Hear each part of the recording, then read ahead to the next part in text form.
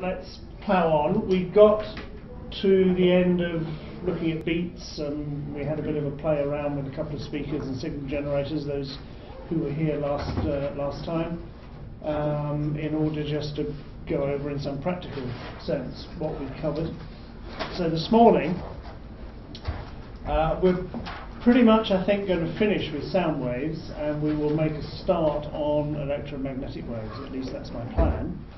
How far we'll get into EM waves, I'm not sure. We'll play that by ear. But let's finish off sound waves first. We've talked about standing waves before, okay, before we got into sound waves, but you know, they're actually quite important in the context of sound.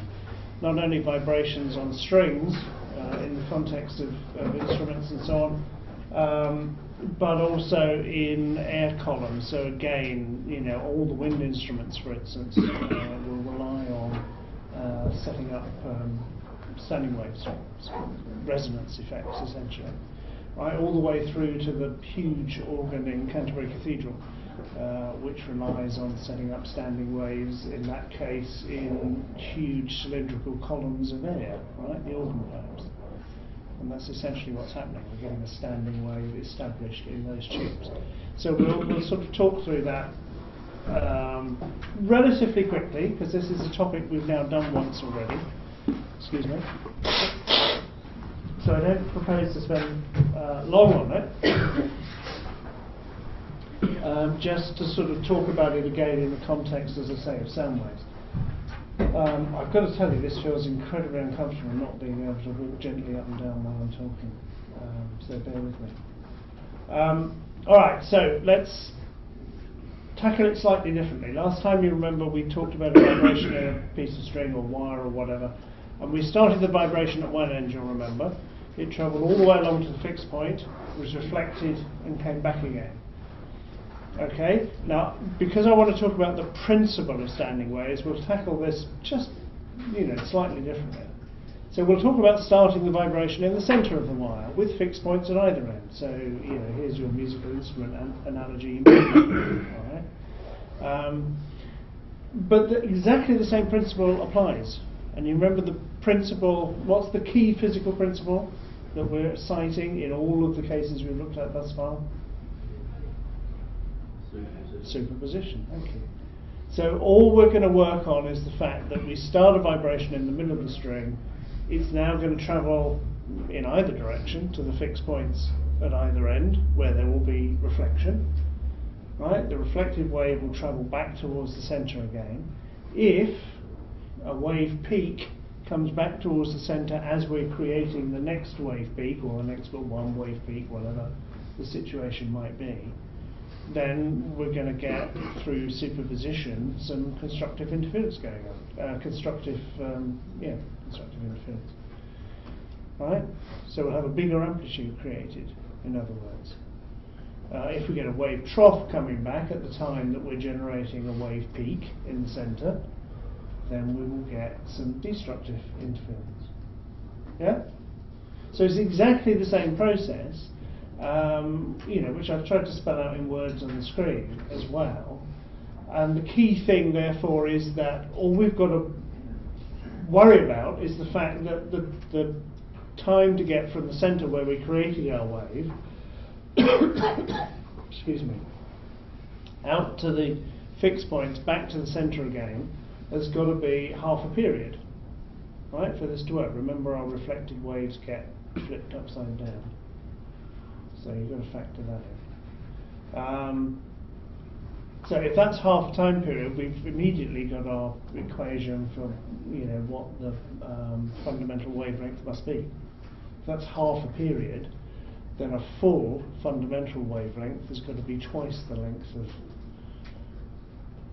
the wire. Yeah? So it's exactly the same relationships that we had last time.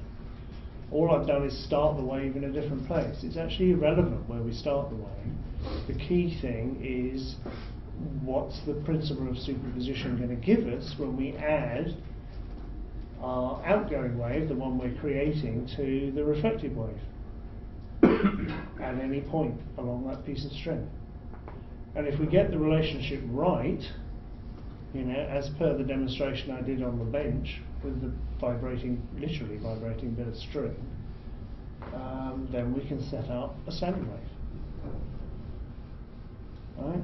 We actually get to localize the energy in space. So these are very similar diagrams, if not identical diagrams, to the ones that I showed you before. And the relationship between our fundamental frequency up here, excuse me, and the overtones is exactly the same relationship, because it's exactly the same physical principle. So it's irrelevant where we start the wave, where we consider we've started the wave. The same physical principles are going to apply come what may. Okay, so that's fine. Then we get to the issue of setting up vibrations in air tubes. Right, so it's the church organ, clarinet, saxophone, you know, whatever instrument you want to think of. This is the problem that we're talking about now. Okay, so what we'll get in, let's take the simplest one, or at least the simplest one to draw, which is essentially the organ pipe. All right, there it is. There's the organ pipe. So we have something down the bottom here which is creating a vibration. All right, and this is, you know, this is whatever the shape opening is they have at the bottom where they blow the air across and make the vibration. Right, this is blowing. I mean, you're outside this blowing across the top of beer bottles or milk bottles or whatever, right, and making a sound come out. This is precisely what's happening in this case. And all we're going to end up with, at some level or another, gosh, let's see, can I actually manage to draw this, is, you know, a fundamental frequency setup, for instance, or put some more colours. This one. Let's see if I can get this right.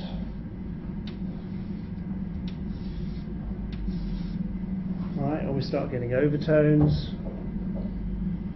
Right, it's just playing different notes basically. So the reason in in a big church organ or concert hall organ that you have all these different sized pipes, different length pipes basically, is that it becomes, you know, easier to set up standing waves of in one frequency range or another. Yeah. I guess I'm struggling to picture that with longitudinal waves like sound. Yeah, what I'm plotting, I suppose, is amplitude. All right, so you're absolutely right. That's a good point to raise. It is pressure waves we're talking about. All right, so we're talking about a maximum in the pressure here, which is now static in space. All right, we're talking about a node in the pressure here, so a minimum change to the pressure here, which is static in space. So hence it is we're plotting pressure, I suppose, as a function of distance along there. Does that clarify it a little bit? Yeah. There is one other killer question that nobody's asked yet. Right, so far I've talked about having a source of vibration, and that gets reflected, and we superpose the two, and that's what creates our standing wave. Okay? Nobody's yet asked me where the reflection is. Where does the reflection come from?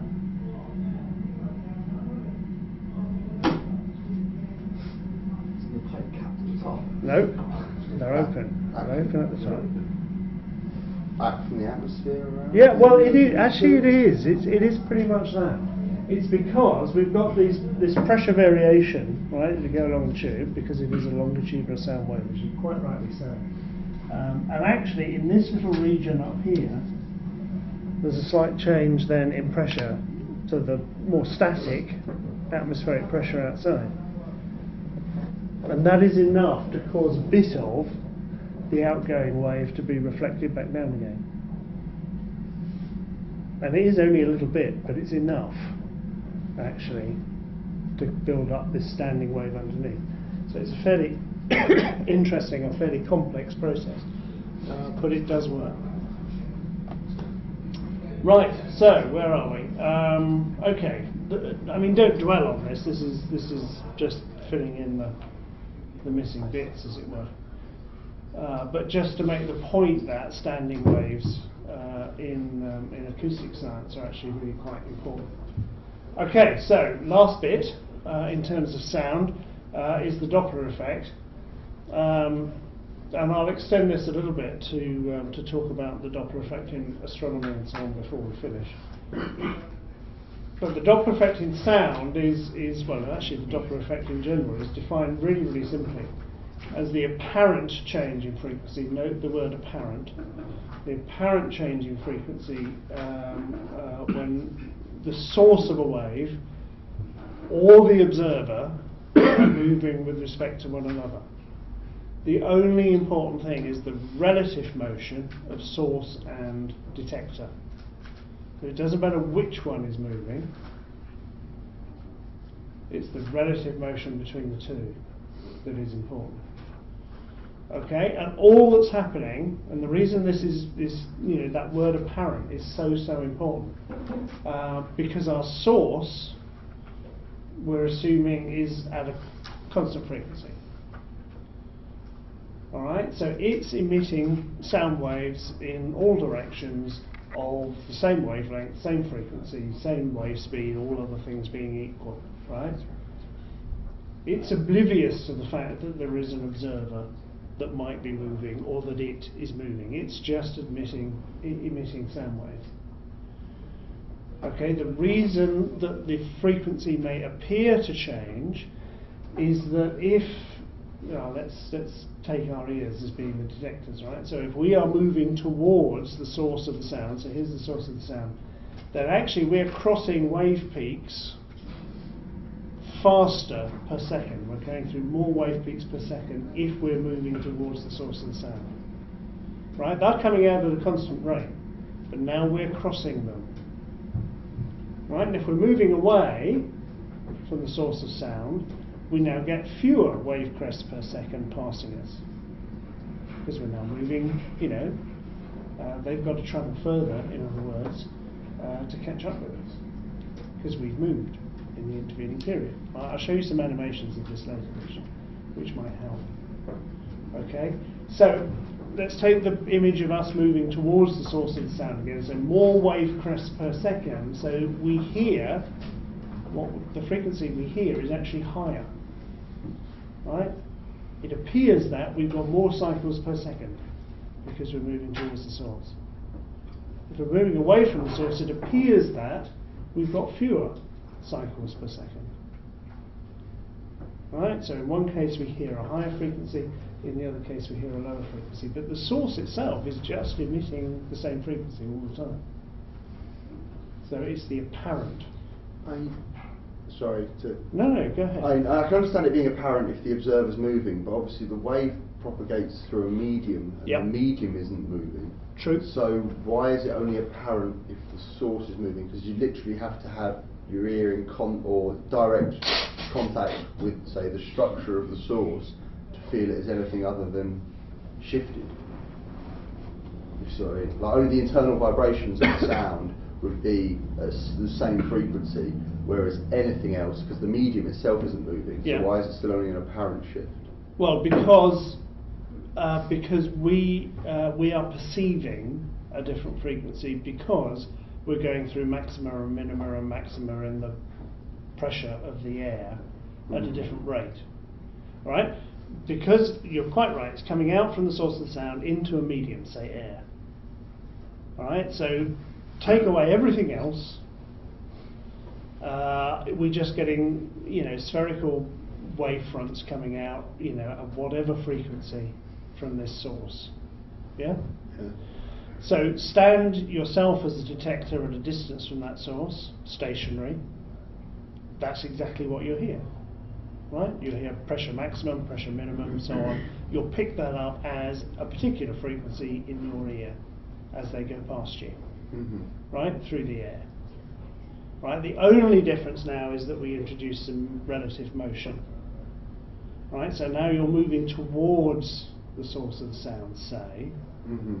So these wavefronts are still coming out at the same speed, still at 340 meters per second or whatever it might be. But you're now crossing them in the other direction at so many meters per second. Yeah?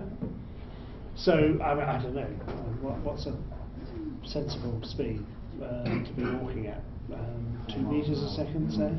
Right? So you're moving at 2 meters a second towards the source of the sound. They're coming out at 340 meters per second. So it will appear to you as though suddenly the wave speed has changed, right, to 342 meters per second, because that's going to be the relative speed between you and the wave. I guess you'd hear the true frequency if you were perpendicular to the axis of motion. If you're even stationary, right? So if they're going up the sides.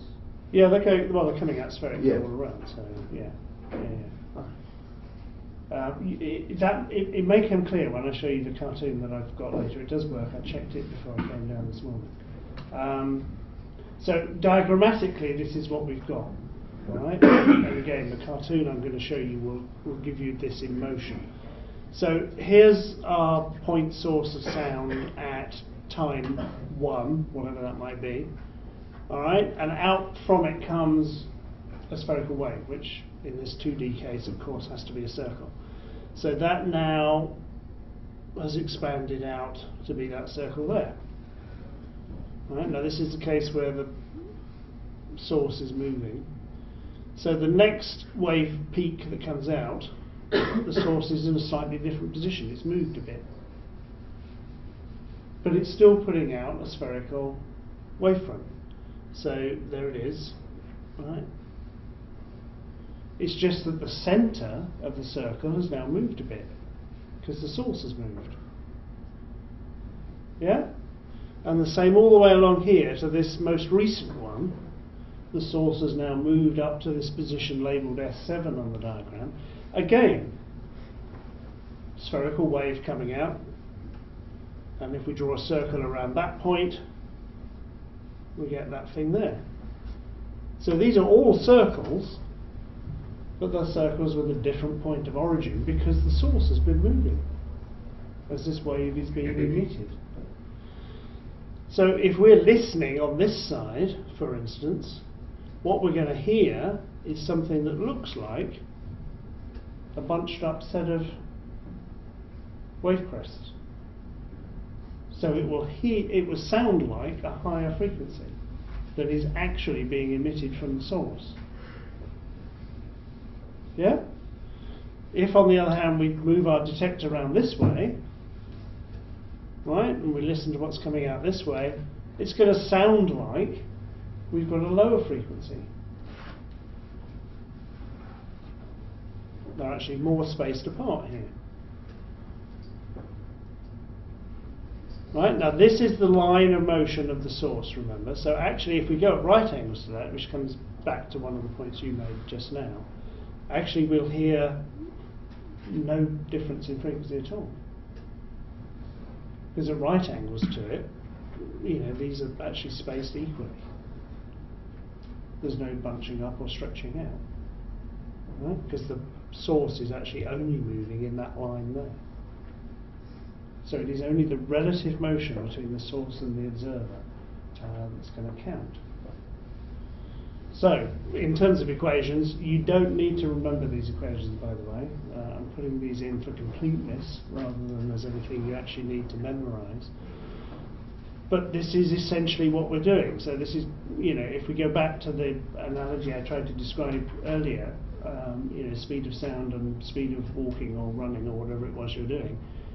This is the modification then to our classic C equals F lambda equation that is describing the apparent frequency, right? The frequency of the source is static. The speed of the source is something we need to take into account in terms of either adding to or subtracting from the speed of the wave. Yeah? So in this case we'd be adding to the speed of the wave, because the source is moving in that direction also. In this case, we're subtracting it from. And that will change the frequency that we hear. Okay. Same thing applies if our source is static. So here our circular wavefronts are concentric, as you would expect. The source is no longer moving, but our detector is moving instead. Alright, so the wavefronts are coming out at a constant rate, but our detector is moving in the opposite direction. So it's crossing these wavefronts at a higher rate. So it's detecting more wavefronts per second than if the detector was static. Yeah? So we get an apparently higher frequency here. Once our detector starts moving out the other way, we'd actually get an apparently lower frequency. Alright, now, again, maths you don't need to worry about. This is just a very simplistic description of what the Doppler shift is. In other words, it's the shift, it's the difference, I beg your pardon, between the observed frequency, so the apparent frequency in other words, and the actual frequency of the source. Alright? And remember, we've done nothing to the frequency of the source. It has remained constant. So, if we just have a look at this one animation, which might help.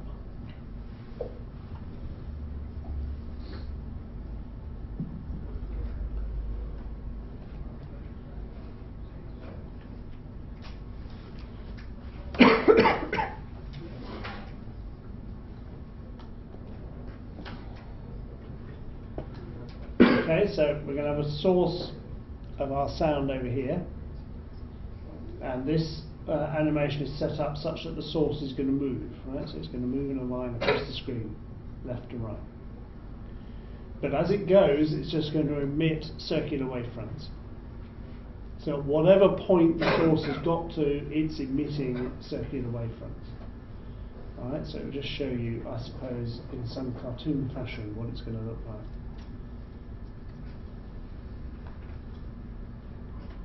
Right, you see vaguely what's happening there?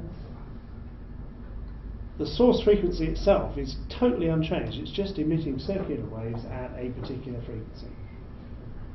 It's just that what we would hear, if we were on the right-hand side of the screen, is going to appear to be a higher frequency than on the left-hand side of the screen. Yeah. What would happen if the source speed was greater than the wave speed? Then you get a supersonic bang. It gets very complicated at that point, but that really is when when a plane, for instance, travels at Mach 1 or higher, speed of sound or higher, then you get this shock wave at the front. And basically, the speed of sound in air is a measure, crudely speaking, it's a measure of how fast the air molecules can respond. So if you're trying to push something through it faster than the air molecules can actually respond, then you get this supersonic effect. So it's outside the realms of the Doppler effect. It's a much more complicated effect. But that is what would happen. You can actually get it with light as well, believe it or not. You get something called Cherenkov radiation, which is really quite pretty if you get to see it, but you need to be near a fuel. An old fuel tank in a reactor to see it, so it's not something you get to do every day. I've only seen it once in my entire life, but it was really pretty. The entire lake of water was glowing bright blue with Cherenkov radiation. Fantastic sight. But anyway, that's a digression. That's another story. Okay, so let's get rid of this and go back to where we were. Okay, now, before we go on to that, I was going to give you some practical demonstration. And this is going to be painful on the ears and potentially, for those of you in the front few rows, lethal. So if you want to duck at this point, you can. But basically, all I've got is a little buzzer, a printed circuit board buzzer, right, connected to a 9-volt battery, which is why it's hazardous, right? One of those little rectangular things you get in smoke alarms. And I'm going to swing it around my head. Actually, it might not be you guys. It probably be more likely to be the ones in the middle. No, don't worry. It's tied on really well. I was never a Boy Scout, but I think that knot is okay. Now, if this thing is travelling towards you, right, you should hear a higher frequency if the Doppler effect is working. If it's travelling away from you, and let's assume I'm going to swing it round like that, right? So as it's coming, what did I say I was going to do? Right, that way. As it's coming that way, you should hear higher frequency. As it's going that way, you should hear lower frequency because it's moving away from you. Right?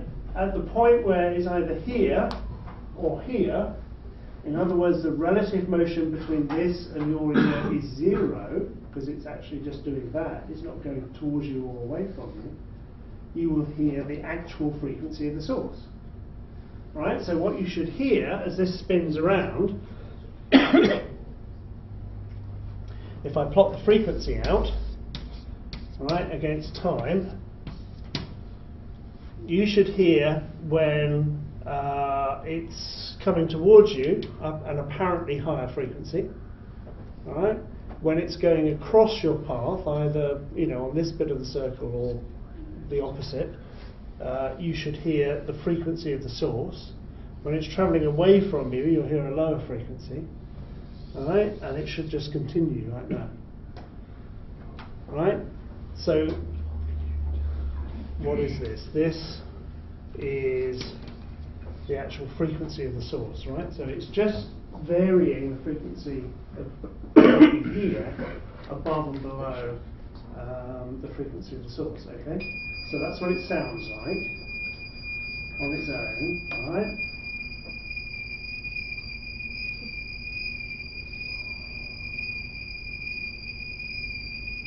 Alright? So get the bits of the circle right. You should be able to hear the frequency going up, through its source value, down, back to its source value, and then up again. Alright? And it obviously depends on the... So I don't want to get entangled with other things. Okay? Now, what do you think I'm hearing in the middle? Yeah, actually no change at all. Because it's not moving relative to my ears. Alright, it's you guys that are getting the change. That's the dangerous bit. You escaped. Okay, so that's the Doppler shift in practice. If anyone wants to play with this afterwards, then let me know. There'll be a disclaimer you have to sign. So let's move on to sort of practical applications of this. And one of them, and I did tell you a while back I would talk about this, is radar speed traps. And those rely on the Doppler effect. Alright, so it's emitting a set of waves. The car, whatever it is either travelling towards or away from the source of that frequency. Yeah? And then there's a detector that picks up whatever gets reflected back again, bounce back. Right? So there is a relative motion between the source of the sound and the detector, because the car, van, whatever it might be, is actually moving. Okay, so it's really, really simple in that respect. All we've got to do is measure the apparent change in frequency, and if we get back to those equations I had there, you've now worked out what the speed of the observer is. Right? It's not Vs in this case, it's VO. Right? Speed of the observer. The speed of the waves going out is just the speed of light. So all you've got to do now is measure the apparent frequency, right? and that immediately gives you the speed. Now there's a problem with this, and it's a problem that won't escape your minds at all, I'm sure. The frequency being used in a radar speed trap is about a gigahertz, so about 10 to the 9 hertz. The change induced by the motion of a vehicle is in the region of kilohertz. So you're looking at 1 part in a million change. So if you're going to make this viable in terms of legal action, then that's actually a bit dodgy. Measuring a kilohertz out of a gigahertz is actually a really tough thing to do with precision. Alright? So this is where the other principle that we've talked about already kicks in.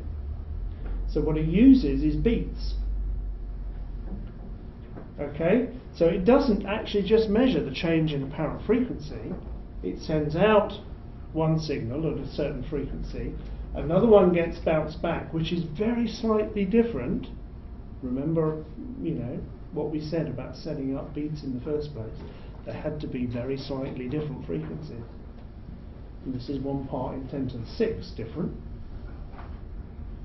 So instead of trying to measure the Doppler effect straight off, what it does is use the fact that we have an outgoing signal at a constant frequency. We have one coming back that is Doppler shifted, so it's now a slightly different frequency, and you allow the two to superpose. So you measure beats. And actually measuring the beat frequency is really easy, because the beat frequency is just the difference between the two. So it's the difference between 1 gigahertz and 1 gigahertz plus a kilohertz. It's just a kilohertz. Right? And measuring kilohertz is child's play. So actually you need the Doppler effect and beats to make a radar speed trap work. And that's how it's done. Which is totally relevant to this course, but an interesting piece of side information. So in desperation, you can always pull that piece of information out in a conversation. It depends how geeky you want to sound, I suppose, really. In astronomy, this is a Doppler effect that is actually pretty well known, right? Most people have come across the redshift, even if they don't understand precisely what it means. But this is essentially a Doppler effect, an apparent change in the frequency now of light, not of sound, because the source of the light, star, galaxy, whatever it might be, has a motion relative to the observer, us, the astronomers. Okay? So if a distant galaxy is moving away from us, we will see light that appears to be shifted towards longer wavelengths, right? Hence towards the red end of the visible spectrum, hence calling it redshift. Because when this was first discovered, it was only visible light that people were detecting. Okay? Now how do you tell? How do you tell that the spectrum from a distant galaxy is being redshifted or not? Right? It's just a colour, right? How do you know that it's changed from when the light was actually being emitted from that galaxy? Anyone come across this in more detail and know what the answer is? Perhaps, so obviously it gets progressively worse the further away you are, that they would all conveniently line up. They must have noticed that the ones further away tended to be redder, the ones nearer. Actually, well, that's true, but that came after rather than before. And actually it was an incredibly important observation, because that was the first time that anybody actually put an estimate on the size of the universe through exactly that calculation. It's the work that Edwin Hubble did, right? So if you heard of the Hubble constant, it's coming out of that calculation. Right, remember we talked about absorption lines? Right, and I mentioned the fact that helium as an element was first discovered by looking at light coming from the sun. Right, so you have this continuous spectrum as far as our eyes are concerned, but actually if you split it up, if you disperse it enough into its different wavelengths, we saw dark lines. And the dark lines were due to the fact that there are helium atoms in the atmosphere of the Sun that were absorbing at very precise frequencies the light coming out of the Sun. Right, in order to create excitations in the electrons in helium. Yeah? And these are really, really sharp lines. They occur at one energy. Just the excitation energy of whatever electron excitation we're looking at. And that is a piece of information that astronomers assumed was universal. Right? So it's happening in the distant galaxy as well. And these really, really sharp markers, if you like, for hydrogen, for helium, for all sorts of other gases out there, are still going to be present. Right? So you measure the position, the wavelength, the frequency of those lines, never mind about the broad spread of colours, and if they are shifted a little bit, then you have precisely a measure of the Doppler shift in the light coming off that object. Alright, so you've made an assumption. You've made an assumption that atomic physics is the same here as it is on the other side of the universe. Not an unreasonable assumption, I would suggest. But nevertheless, you've made that assumption. On the basis of that assumption, you can measure with great precision what the redshift is, and therefore the relative velocity of whatever that object is compared to us. Only the relative, right? Not the absolute, the relative. So you can actually, you can measure blue shifts as well, right? Blue shifts are caused when objects are moving towards us as opposed to away from us. Right? It's still the Doppler effect, exactly the same thing. Right? It's a less common phenomenon to measure, as you might imagine. But for instance, for a cluster of stars or a galaxy that's rotating very fast, actually the side that's rotating towards us, as it were, can be coming towards us faster than the galaxy as a whole is moving away from us, if you see what I mean. So you get a slight blue shift detected depending on whether you're looking at one side of the rotating galaxy or the other side. Yeah? So it's a fairly potent thing in astronomy as well.